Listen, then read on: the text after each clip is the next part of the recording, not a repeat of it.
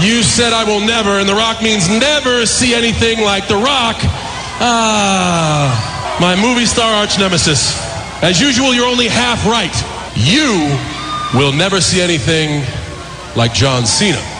Because for a year now, I have listened to the best trash talk from undoubtedly the best trash talker in the business, the man who defined the era of attitude. Rock, you brought my mom into this situation, but here I am, like I am every single night. Happy to be here with a smile on my face. And here's why.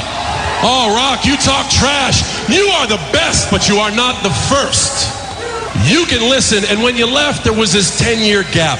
And in that gap, when anyone wanted to make a name for themselves in this business or rattle the cage a little bit, there was one name, one dude who got thrown into the meat grinder, one guy who got served to the wolves, and it was me. Listen and think about it. How many people have actually talked trash about John Cena? The list is as long and distinguished as the self-proclaimed people's strudel, or Holy Moses, or Benjamin Franklin, or whatever you're calling your penis.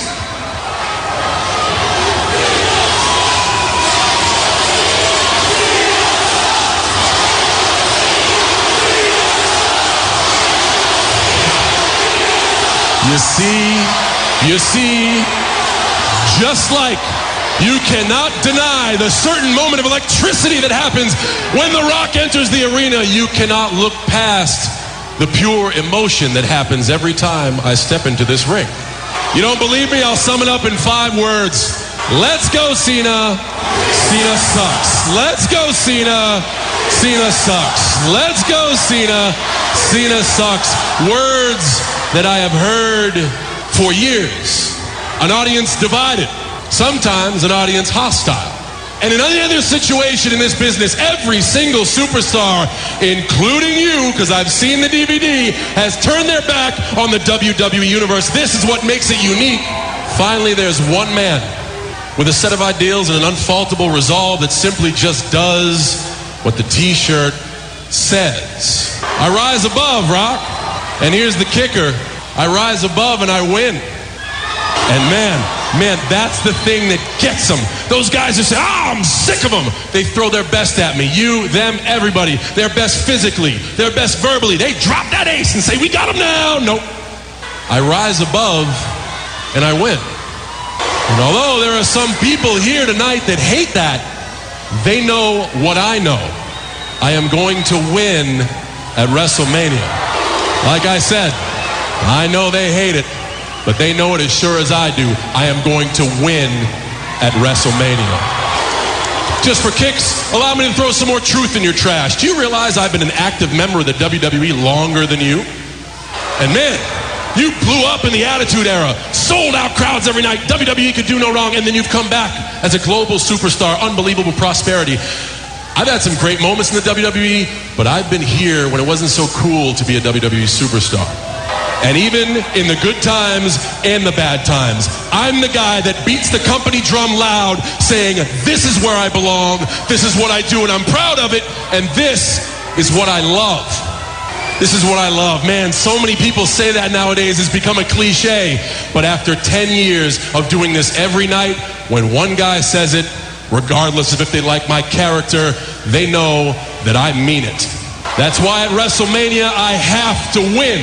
After Wrestlemania, life goes on for The Rock. The Rock will be starring in G.I. Joe this summer. I'm excited too. Summer blockbuster, he plays Roadblock. This role will launch him into a new atmosphere of superstardom never before seen. After Wrestlemania, well, my office doesn't change. After Wrestlemania, Rock, this is still my life. The past year, we've said a lot of stuff to each other, and I feel real comfortable saying this to your face. I will be damned if you come in a visitor, as good as you think you are, and take my life from me. I'm just getting started. I risk my health every single night. You think anybody is going to remember that effort? Nobody remembers second place. That's why I can't lose. They know I can't lose. That's why I have to win. They know I have to win. That's why they know I have to win this match more than anything in my entire life. The Rock knows how important this match is to you, John. It's just as important to The Rock. But you said something. You talked about what the people know. The people. Here's the first thing they know. They know that The Rock ain't no damn This house, this office that is your office, this house, your house, The Rock helped build. Let The Rock tell you what they know. They know that you've never before had an opponent that you couldn't overcome until The Rock. They know that to me, it's more than just the biggest match of all time. It's more than just you and The Rock making history. They know that The Rock, the people's champion, has come back after all these years to beat you. That's what drives me. Never before has a man been able to say he's walked into Wrestlemania and beat Hulk Hogan, beat Stone Cold Steve Austin, and beat John Cena. On a professional level, The Rock needs to beat you to become the greatest WWE superstar of all time. On a personal level, I just don't like you. And because of that, John, in 6 days, The Rock will tell you to your face, in 6 days, not only is The Rock gonna beat you, but in 6 days, The Rock is gonna give you the kicking of a lifetime. You know it, The Rock knows it, and you can bet your that they know it too. Fine speech. And I'm glad you think that way. Actually, this really fits right here. It doesn't matter what you think. I'm going to put this in terms that you understand. I have seen this movie 1,000 times, and I know how it ends. I have made a living off of being the guy you can't see. But on April 1st at Wrestlemania, oh, you will see me plain as day, Jack. I'll be the guy with my hand raised high, standing over your carcass, and the headline reads what I predicted. John Cena whips The Rock's at Wrestlemania. And now, more Pro Wrestling Weekly with your host, Fearon Derry. Sit down, shut up, and listen up. Welcome back to Pro Wrestling Weekly here on 1490 WBCB and online at WBCB1490.com. Rock and Cena knocking it out of the park with a great promo and so many dynamics to it. And you were just saying before we got back on air here, why has it taken WWE this long for Rock to pretty much be on this quest to be the greatest superstar ever? I mean, if he wins tomorrow night at WrestleMania, he will have beaten, over the years, Hogan, Austin, and Cena. Yeah. Considered, I mean, three of the greatest of their respective generations or eras. You know, you want to talk about the Hulkamania era from the 80s or the Rock and Wrestling era. Yep. Beating Austin from the Attitude era and now beating Cena from, I don't even know what you want to call this era. The PG reality era. Yeah, the PG reality era. The Twitter era. I guess. I mean, all that's missing, although I guess it's a little late now, is the Ruthless Aggression era, but I guess we can't bring Benoit back from... Yeah. Oh, wait, shame on me for even mentioning him, I guess. I get myself into so much trouble on this show. It's amazing. Happens. What can I do? You know what I can do? I can go to the phones. I like it. Get the phones to help me out here. Let's get to Manny, who's been waiting patiently. Manny, welcome to Pro Wrestling Weekly. Yo, what's up? I am pumped for WrestleMania. I'm having a big party in my mom's basement. Inviting all my buddies. We're really pumped for it. How about you guys? I mean, I'm with you, man. I look at last year's WrestleMania card compared to this year, and there is honestly, other than the fact that they're throwing Maria Menounos in our face for another WrestleMania, there's not a bad match on the card. Although, I was going to say, with her rib injury while, I guess, training for Dancing with the Stars, it's hard to say what capacity she'll be in, if any, or how much they'll let her do in the ring, because broken ribs are no joke. No. I still feel mine every once in a while from the year and a half ago that I'd broken mine. Speaking of which, she's facing Eve Torres in this match, and one of my favorite memories from going to Raw in Philly a couple weeks ago were the little kids that were chanting Hoski. I mean, there were little 7, 8-year-old kids chanting this at Eve Torres. Sitting there just thinking, that's good parenting. That is brilliant parenting. Yeah, I have a feeling that Triple H is going to go down for the first, You think Taker's going 19-1? Yeah, I think he's going to lose. on a finally going down for the first loss. First WrestleMania loss. I think he's going to go to 20. I think the loss is going to come next year. For whatever reason, I feel like there's going to be one more match out of him. I don't feel like this is it.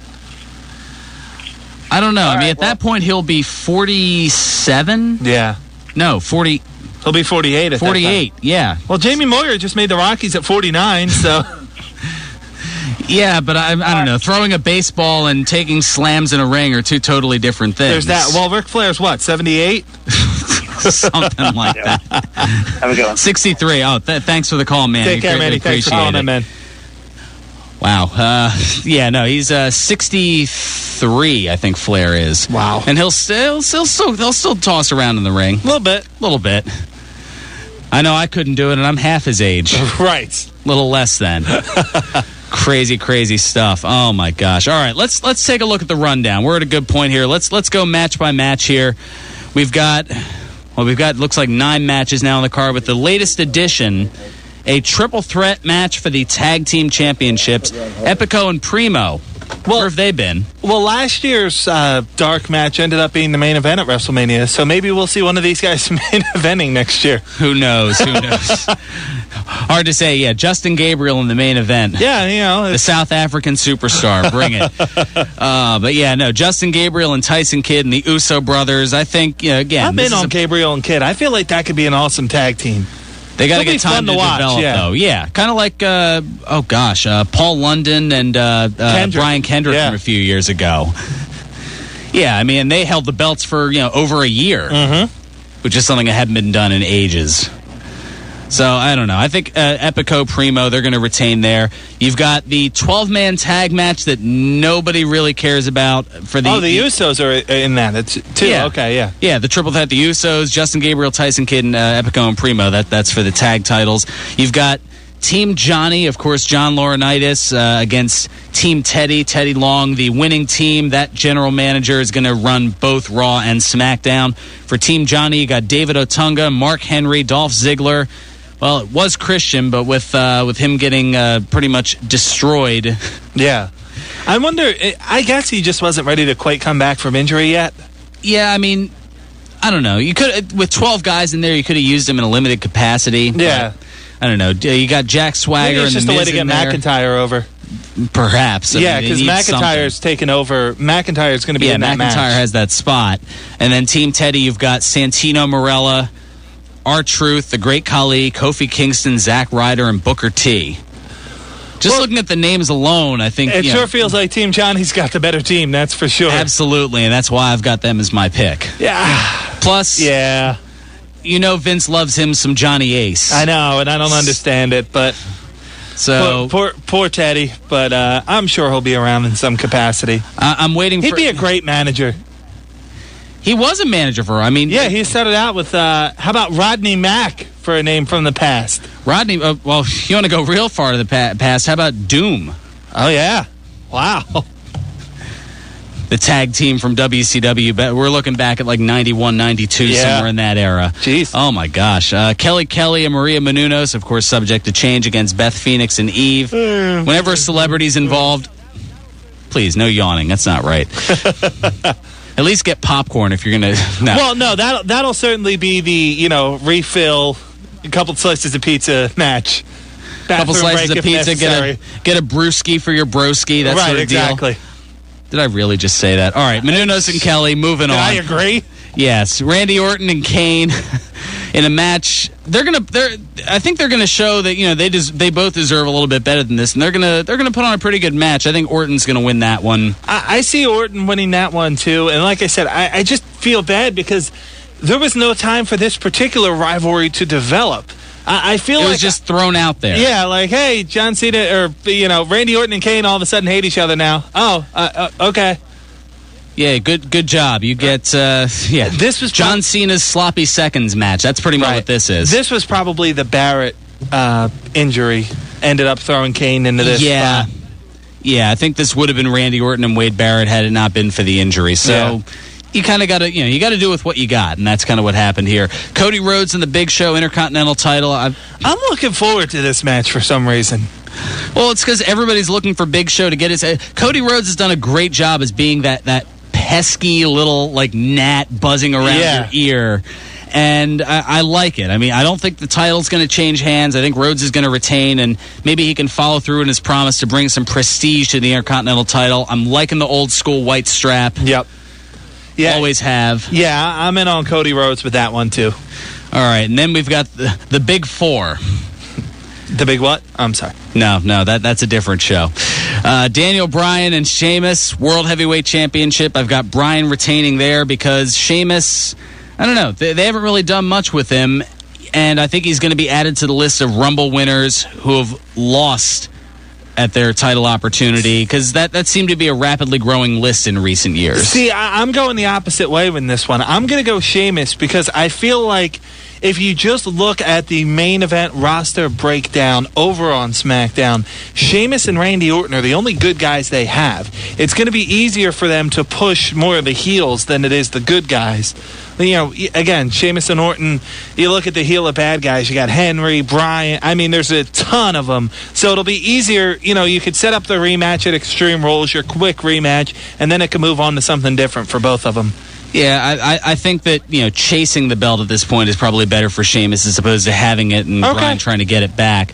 But I like what they're doing with him and AJ, kind of like a modern-day Randy Savage Elizabeth. A little bit, yeah. I'm digging it, and it kind of works for him. I'm in on anything that involves AJ. I'm a big fan. I bet you are. But for totally different reasons, I think. All right. CM Punk and Chris Jericho, WWE. Can't go wrong there.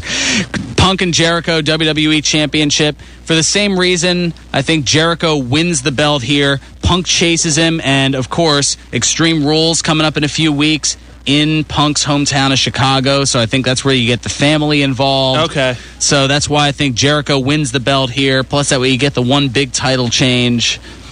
See, my big title change is the World Heavyweight. I think he retains, we're going different routes and I think maybe you could see something, you know, where you talk about maybe the family getting involved, maybe the family going the other way on CM Punk.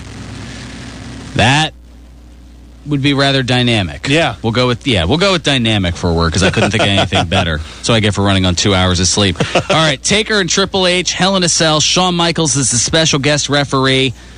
I think we've pretty much already gone over it already. I think Taker's going 20-0 at WrestleMania. Yeah, I mean, the streak, I agree. Once it's broken, you can't put it back together. Yeah.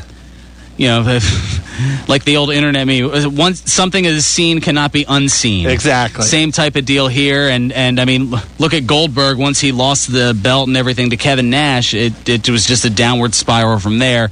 So you can't, once you break it, you can't get rid of it. And I don't think, I would hope that Triple H's ego won't get in the way of what's best for business. I know it has a lot in the past. Yeah.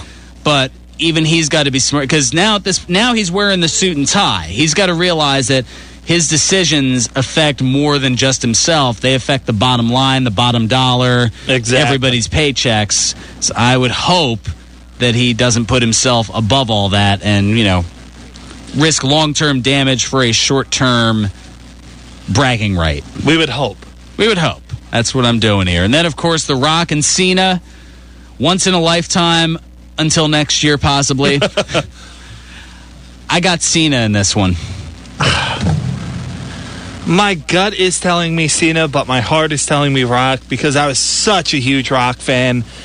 But oh, are you kidding? I was at WrestleMania 15 at the then First Union Center with a little, the little foam belt over my shoulder, dressed as The Rock.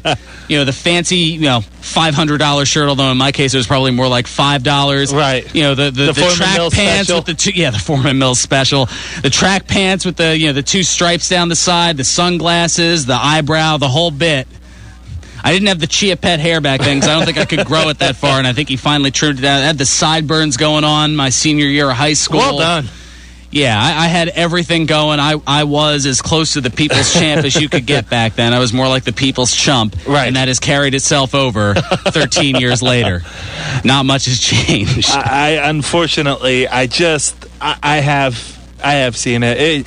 If you watch his matches, it really is the carbon copy of watching Hulk Hogan. Beat up the entire time, 7 moves of doom, match over. No sells everything. Are you giving Cena the benefit? I thought it was 5 moves of doom, but apparently he's expanded his repertoire to 7. Yeah, no, I'm going to go 7. There you go. Benefit of the every doubt. once in a while, he throws the STF in there. So there you go. Wow, crazy stuff. All right, let's take a quick look at the local scene. We'll get to Ed here on the lines. Bill? Yeah. Let's go ahead and get back to the phones. Let's get to Ed in the Northeast. Ed, welcome to Pro Wrestling Weekly. Good afternoon. We have a show. We have a show coming up in New Jersey on May 11th at 7:30 at. I can't even see this in the dark. Oh, no problem. You know what? We'll get back. It's coming up in May, so you got ample time. Get back to us next week on that, and we can, we can certainly. That's coming up May 4th. Refuse to lose in Rahway, New Jersey. Rahway, New Jersey. A little bit of a hike north, but certainly a good one. May 4th. A little bit of time away, so we can certainly get some more details on that as well. Jay Lethal and Matt Hardy, so far. Couple of notable names. Not bad, not too shabby at all. All right. Unfortunately, I'm up against.